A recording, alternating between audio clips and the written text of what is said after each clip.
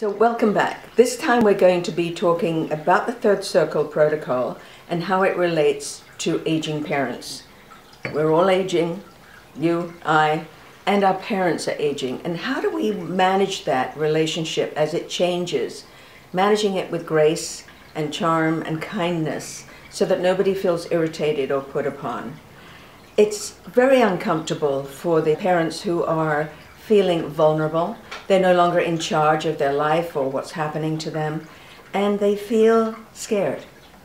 And we have to remember that we have to work with them on our value system. So if your values consist of kindness or generosity of spirit or laughter, or whatever it is, remember to bring those values into the relationships with your aging parents. Yes, there'll be times you'll be irritated. Yes, there'll be times you'll be tired and exhausted after working and still having to do the caretaking.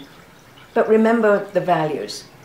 With aging parents, we not only have to consider our own values, but most importantly, we have to consider their values. They've lived all their long life living their value system, and now suddenly someone else is imposing their values, like your values, on top of theirs. So be cognizant of the importance of their value system. For instance, if they're the sort of people that don't believe you should air your laundry in public, as my mother used to say, then they want to keep their issues private. They want to keep them, they don't want the neighbors to know, they don't want a lot of people to know, and you have to know, and they feel a bit embarrassed about it. So think about it and be gentle. Be gentle with yourself and be gentle with them, and bring in your values and your priorities into the relationship with your aging parents, but remembering to use their values too.